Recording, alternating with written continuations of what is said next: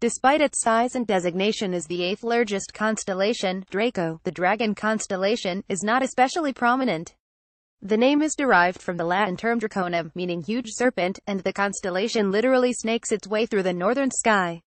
Draco is circumpolar, meaning that it never sets below the horizon and is always visible in the northern hemisphere, but cannot be seen in the southern hemisphere. Right ascension 17 hours, declination 65 degrees, visible between latitudes 90 and -15 degrees, best seen in July at 9 p.m. local time. Constellations ancient and modern grace the skies year-round. Let's see what you know about the star patterns that appear overhead every night. 0 of 10 questions complete. Constellation quiz. What's your cosmic IQ? 0 of questions complete. Draco's stars are not very bright. The head of the dragon consists of 4 stars: Beta, Gamma, Nu and Xi Draconis, in a trapezoid and located just north of Hercules. From there, the dragon's body winds its way through the sky, ending between the Big Dipper and Little Dipper. From early to mid-October, a meteor shower known as the Draconids appears to radiate from Draco's head. Kepler reveals lots of planets. Some habitable other stars in the constellation include Thuban Alpha Draconis, which forms the tail.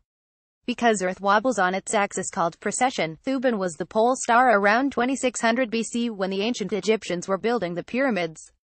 Draco consists of several double stars, including Eta Draconis and 20 Draconis. The Cat's Eye Nebula is also contained within the constellation. Gallery. Strange nebula shapes. What do you see? The constellation encompasses several faint galaxies, including the Draco Dwarf Galaxy, one of the least luminous galaxies with a diameter of about 3,500 light-years. A handful of exoplanets have been found in Draco so far, such as Kepler-10b around the star Kepler-10, which was the smallest rocky Earth-sized planet detected outside of the Solar System when it was announced in 2011. Kepler reveals lots of planets. Some habitable. Kepler-10c, which has the same parent star, was nicknamed the Godzilla of Earths after it was announced in 2014. This is because the rocky world has a mass that is 17 times that of Earth, making it likely to be more of a mini-Neptune than a super-Earth with a thick gaseous envelope. A Jupiter-sized planet called Trace-2b was announced in 2011, and found orbiting the Sun-like star GSC 0354902811.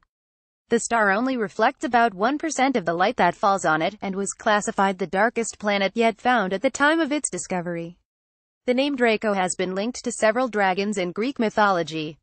One version is that Cadmus slayed the dragon Draco in his quest to find his sister, Europa, who had been taken to Crete by Zeus. In another account, the Athenian goddess Minerva took Draco by the tail and put it into the sky during the battle for Mount Olympus.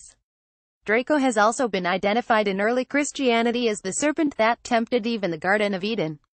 Additional reporting by Elizabeth Howell, Space.com contributor. Related.